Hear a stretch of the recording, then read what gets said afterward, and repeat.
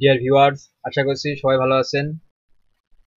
চলুন আজকে একটা মজার ট্যাগ শিখি আমরা। গত ক্লাসে আমরা শিখেছিলাম রিসার্চ ট্যাগ, হরিজন্টাল রুল ট্যাগটা শিখেছিলাম। আমি এটিকে মুছে দেবো। আজ আমরা যে ট্যাগটা শিখবো, আমরা আজ মার্কিউ ট্যাগটা শিখবো। আমি প্রথমেই ট্যাগ লেখার নিয়মটা লিখে নিলাম এবং এখানে লিখবো MARQUE মার্কিউ। আমি কপি করে এখানে দিয়ে দেবো সময় বাঁচানোর জন্য। যাই হোক, মার্কিউ একটা ট্যাগ, এটা আসলে স্কলিং টেক্সট, একটা টেক্সট স্কলিং করে। তো আমরা এখানে কিছু লিখবো। কি লিখবো?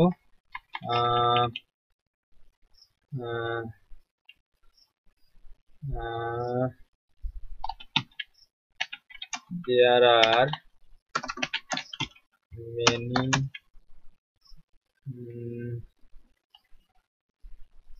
kind information in Bangladesh। আসলে আমি ইংরেজি তো ভালো পারি না, জাস্ট আপনাদের দেখানোর জন্য একটা লাইন লিখলাম, বললে কিছু মনে করবেন না।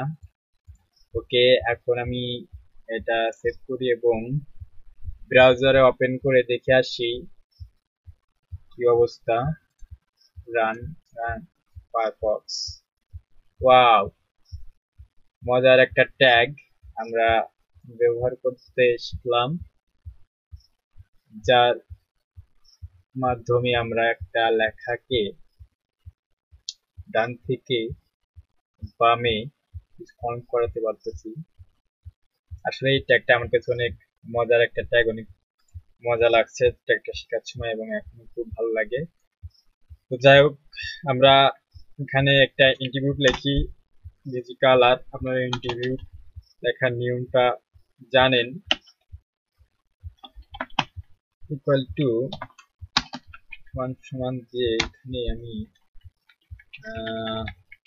যে কোনো আপনি আপনার পছন্দ কালার দিতে পারেন। আমি রেড কালারটাই বেশি ব্যবহার করি। ওকে, এবং রিফ্রেশ করি। একটা কালার, ব্যাকগ্রাউন্ড কালার অর্থাৎ টেক্সটের নিচে একটা কালার নিয়ে আসলাম। এখন আমি চাই এটা আমি দিয়ে দেখি এসি আর ও double L score display amount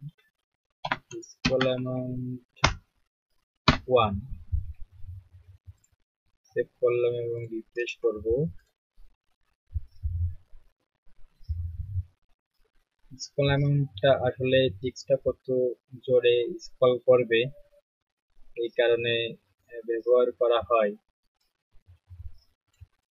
তো এখন 1 দেওয়ার কারণে খুব আস্তে অর্থাৎ ধীরগতিতে এটা স্ক্রল করতেছে। আমি এখানে 10 দিই, সেভ করি